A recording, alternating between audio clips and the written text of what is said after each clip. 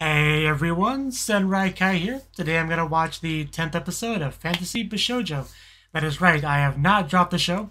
I am a week or so behind on it, but I am watching it. I do plan to watch episode 11 pretty much right after I finish this one, so ideally by the end of this overall recording session I should be all caught up. But last episode we had a king, and we had a princess, and we had a rebellion start, so I imagine this episode, at least in the early parts, are going to focus on trying to resolve the rebellion, hopefully peacefully. The king, I think, implied that he had some kind of hand to play, someone to utilize. I'm curious to see exactly what that's all about. So let's jump right in, see how it goes. 3, 2, 1.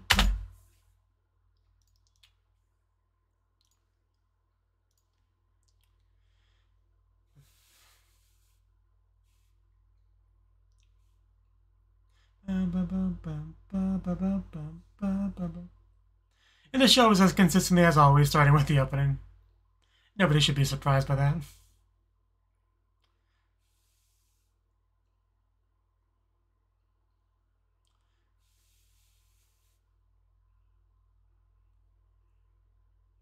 Or that guy back there knows he's on camera. You know, he's in the shot.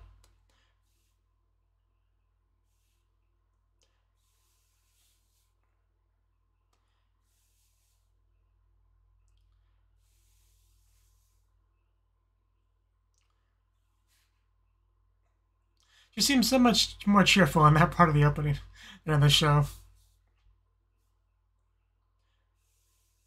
The opening ED really did give me the wrong impression of the princess, considering what our first, interaction with her was like. Trying to go out the window, you know.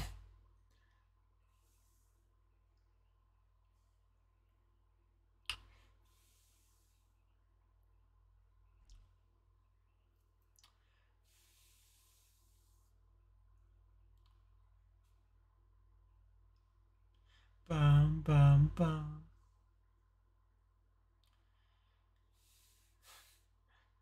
So I take it this is...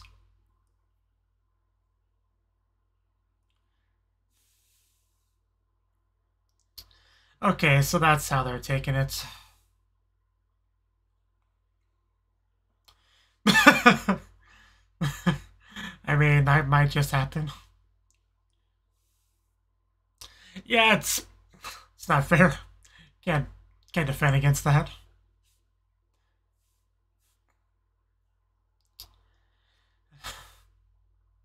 Oh, go! Wow, that face! Oh my god! Oh, that almost gave me a heart attack. Jeez, that was like a literal perfect cue facial expression. I.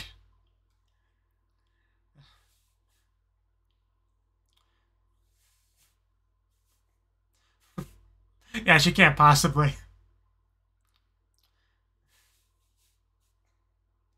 Yeah, I hear someone else. Uh. Oh god. Well, there you go. Just big ol' heart print. Yeah, you look good. It's no, cheerleader uniform, but it's good.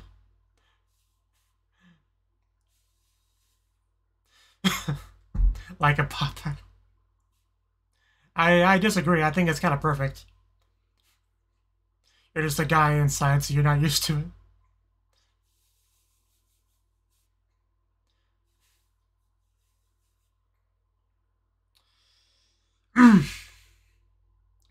I mean, if you're, I'm not gonna argue with that.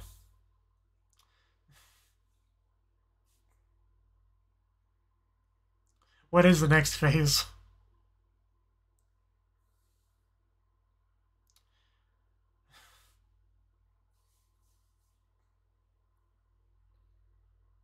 Yeah, we definitely want to keep casualties to a minimum.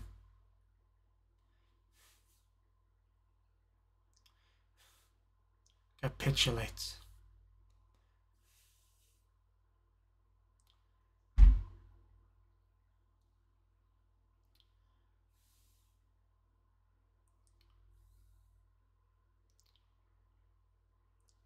Plan she thought of.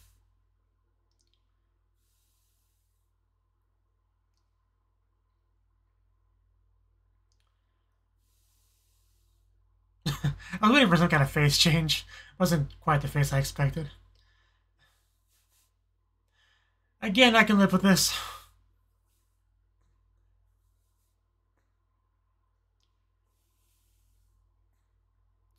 Yeah, just basically back to normal.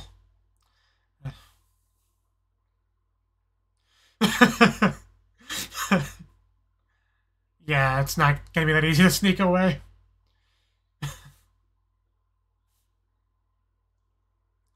Yeah, close.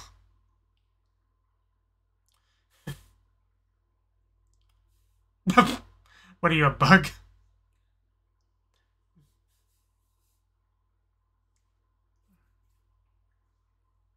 No.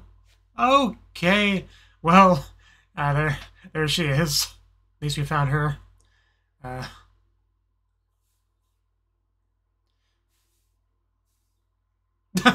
Yeah, I kind of thought the same thing.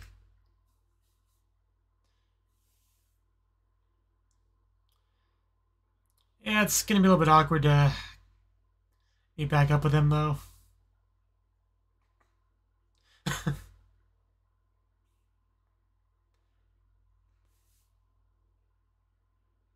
She tightened it? Oh, God. Okay, you just kind of escalated it. Yeah. We helped. We're leaving now. You're welcome. It's more like Paper Mario than a bug now that I think about it.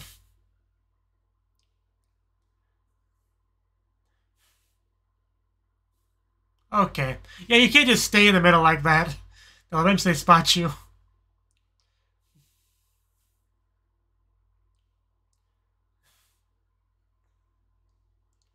Welcome to life.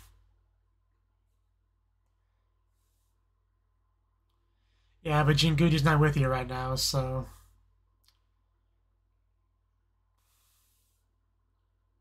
Makes a big difference him not being around. Which is a point you definitely should have figured out by now.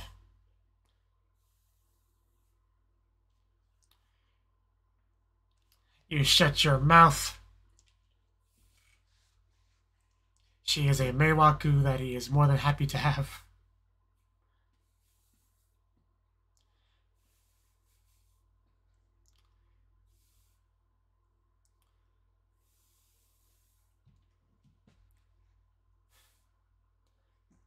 You're cute. That is a very useful skill. Don't let anyone tell you otherwise. Is that a slime? Did I miss something? How do we go from that to slime?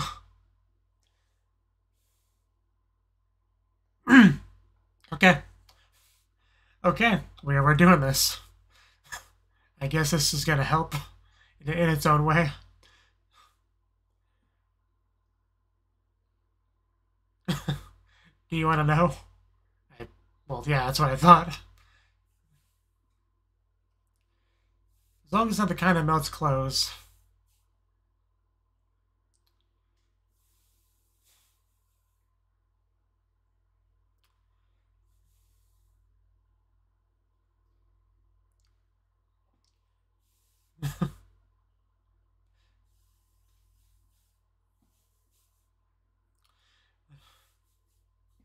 Yeah, I'm waiting for something to happen here.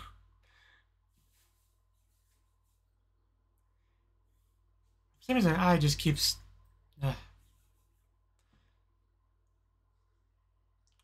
He's a tough cookie.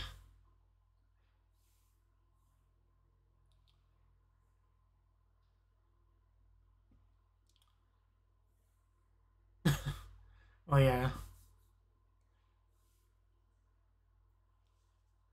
What are we about to do? It's not my fault, it's society's fault.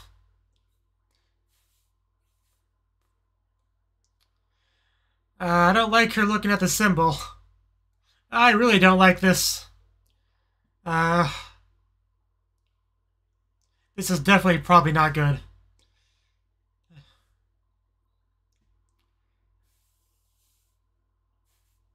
Back to squid. Yeah, I was about to say something might wanna put your attention on going on right now.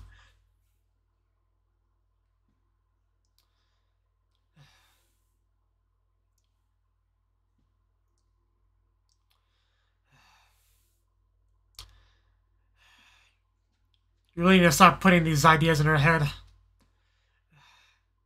You definitely need to stop whatever that is.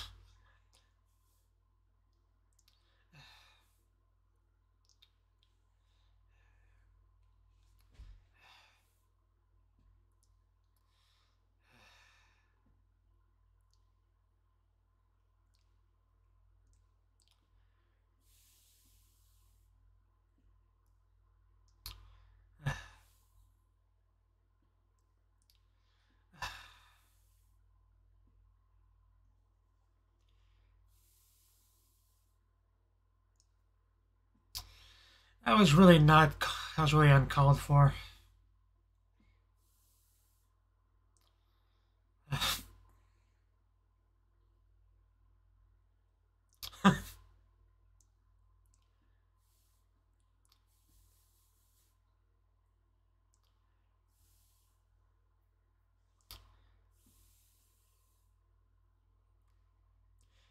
Yeah, he's there to do the violence for you.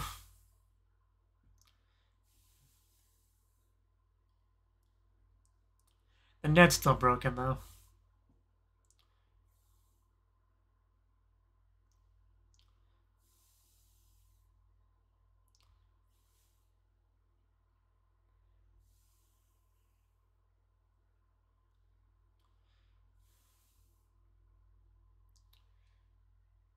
A hero?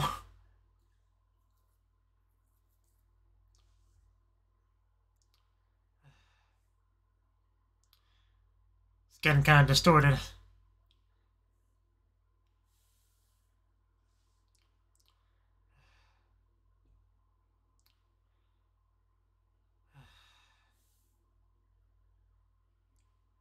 You fell into something.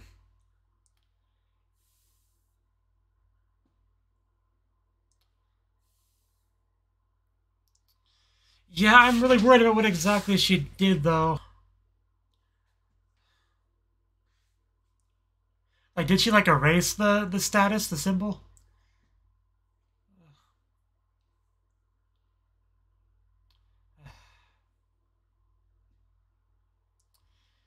She is very sketchy. And that is moderately impressive. Okay, we finally get to find out halfway through the episode, whoever it was. Okay. Okay. That was the person. Really? I mean, I'm glad to see you again, but I was expecting somebody new. But I mean, it makes sense. He's kind of a hero too, I guess. uh,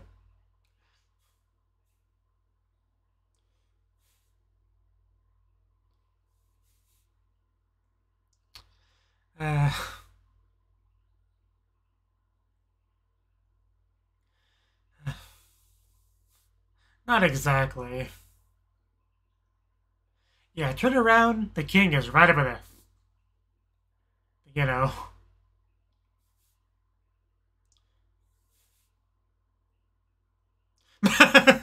If only it worked that way. There's no do-overs in life. I guess you can fake it. Why not? This is much more respectful.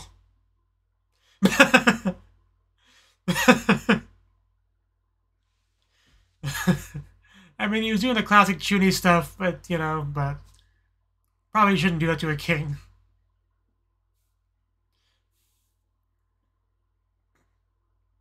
It's the same exact face we saw earlier from Yu-chan.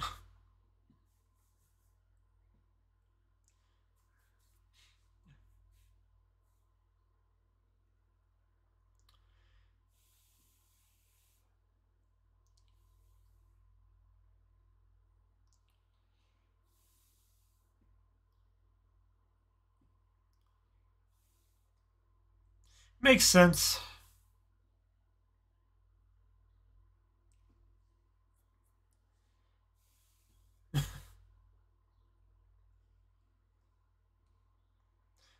Why aren't you surprised? I guess she's like his keeper now. Well, yeah, I guess he probably could have thought about it a little bit.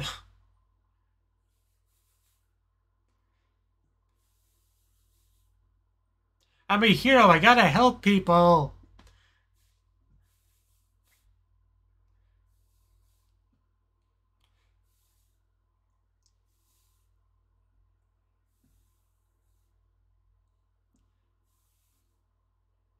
This man really is a protagonist in his own head.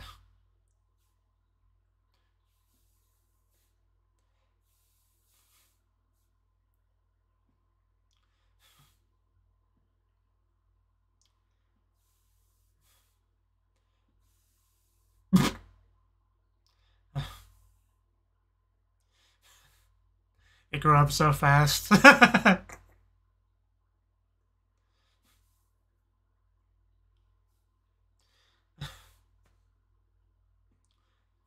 Mission has been granted. Let's go.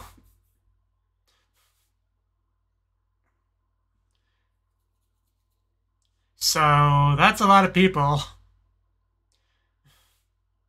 You know, safety.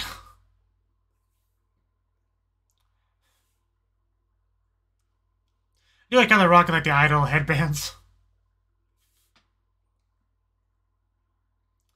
Well, good luck.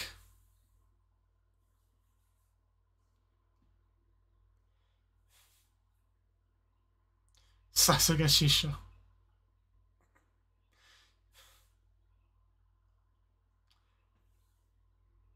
Gotta cut him off. Not cool.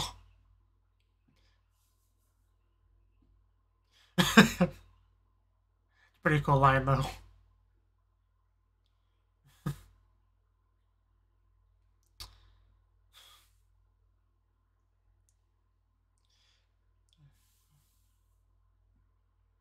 Well, one of them is Schwartz, the legendary hero. The more I see that outfit, the more it really does grow on me.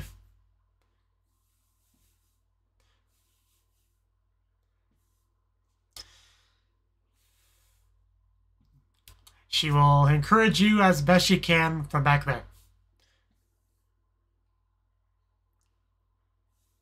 Yes.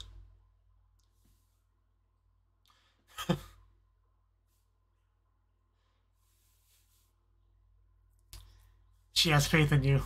Have faith in yourself.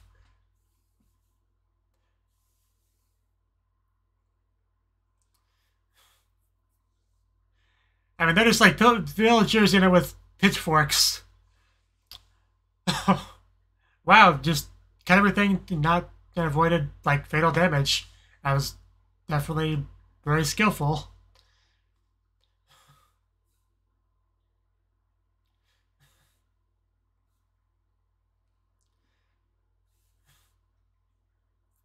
Okay, so that's how that happened. Okay, gotcha.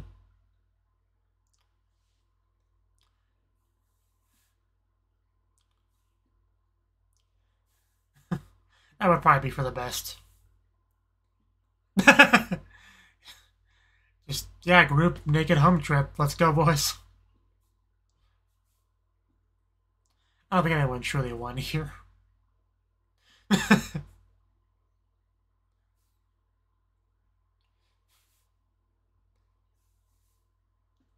Well, I guess that was that. So, you feeling good? I mean, you did good. Did you get any prize money?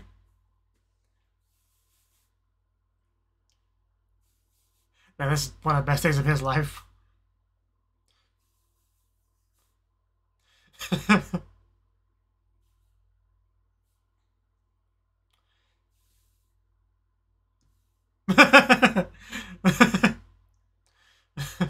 I wouldn't get too ahead of yourself. You already hit him. He's still just not sure. My anime truly has started now. I mean, he's separated from Hina-chan, so he's not going to be in a good mood. Yeah, I don't think he's been out of this chair.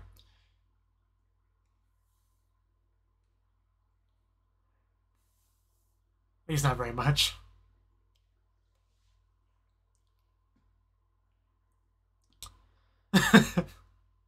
Why don't you say to One Punch Man over here?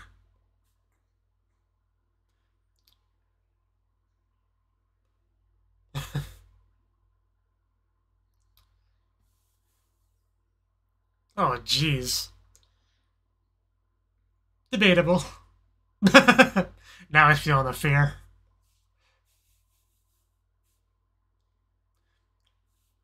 That sound doesn't sound very healthy, though. Might want to get those knees checked out.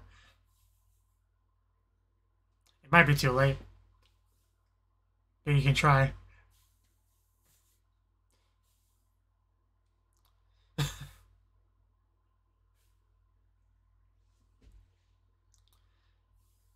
Yeah, and he's Jinguchi.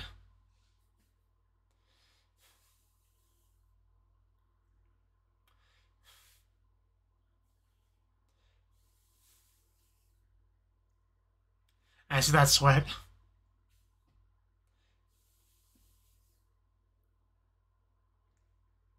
Barely.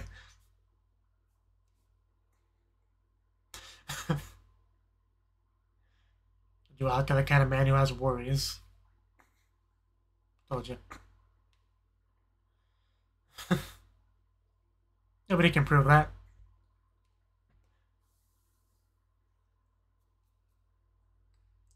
I mean, it's complicated.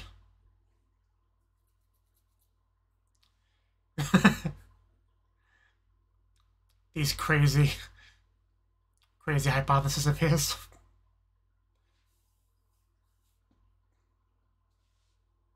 Maybe you should talk to her before you decide things.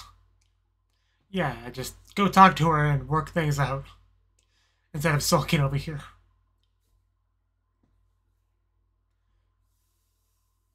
That really does have a death wish.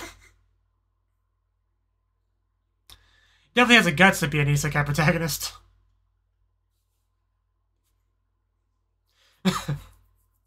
I mean, one's basically a girl right now, but...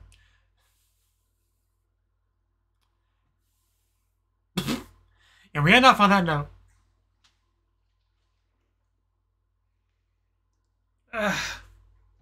Oof. Yeah, I think he had the same headband there that we saw in the other guys.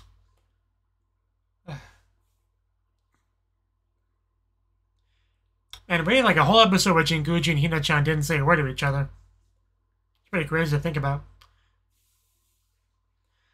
Also, the Shima Pond background, I never really noticed before, but it does look like, yeah, Shima Pond background, that shot. Shima Pond striped panties, if you don't know what that is. I don't know why I just noticed that. But that's so clearly what that design is. The pattern.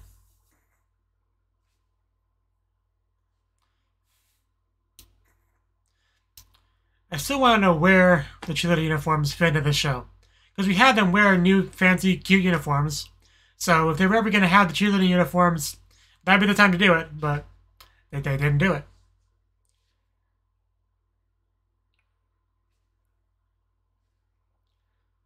I just also noticed that they have the FBO on them, which I assume stands for Fantasy Bishoujo Ojisan.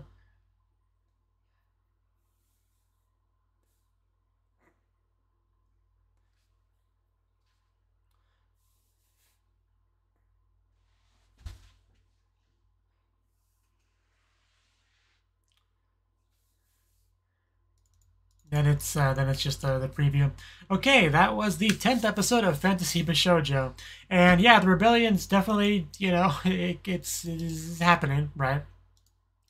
We have Hina-chan over there helping rally the troops, you know, get the morale, being cute, and the princess also being cute to get people on her side. But very, very effective stuff, very hilarious stuff. I really did enjoy the big old heart prints, like into the ground. It was like a foot deep or something too. Like, it's pretty crazy.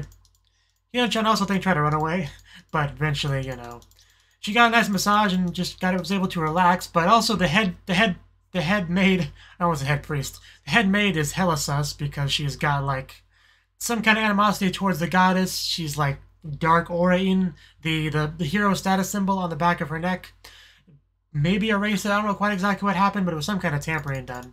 Kind of put all these bad thoughts into her head, kind of like, you know, whispering evil things into your ear, kind of situation. It can't be good. Definitely can't be good.